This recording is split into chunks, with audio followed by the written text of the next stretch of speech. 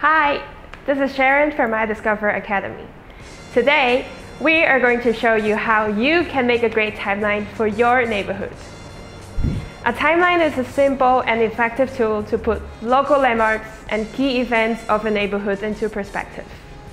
It helps us to see which things have been in the neighborhood for a long time and those that are new. It also shows how the place has changed over time. The most important thing with a timeline is research. Simply type the name of your neighborhood and add the word old photo and just see what pops up. Maybe you know the names of some landmarks, famous people, or important historical events that happened. Try research for those. Time to move away from your screen and see if you can find old postcards, magazines, cool drawings, newspaper clippings, photos, cartoons, anything goes. When you're done, pick 5 milestones of your neighborhood and put them in order to keep your timeline nice and easy.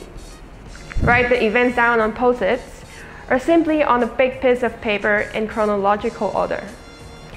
Add your newfound treasures and you're done.